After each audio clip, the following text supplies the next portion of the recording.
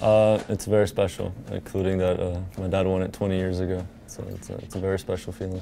You're playing on one of the biggest courts in tennis. I mean, so many great players have been playing on it, and it's just an awesome feeling to be a part of. Both my mom and dad, they both played tennis. My dad won this tournament in 1998.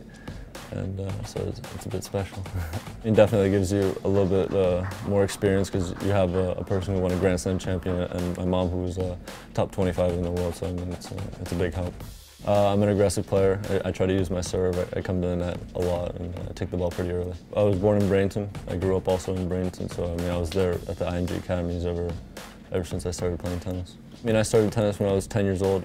I played ice hockey until then, but I went to the US Open with my dad and one of his players, Roddick Stepanek, and then ever since then I just kind of fell in love with it and decided to quit hockey and started playing tennis. I mean, I started playing ITF tournaments when I was 15 years old. I kind of started a little bit late, but I mean, I just have fun with it. I mean, every tournament I go to, I just try to win it. There's a lot of good players coming up right now. I mean, all the 97s, 98s, 99s, and even the 2000s are kind of making a little bit of a push now.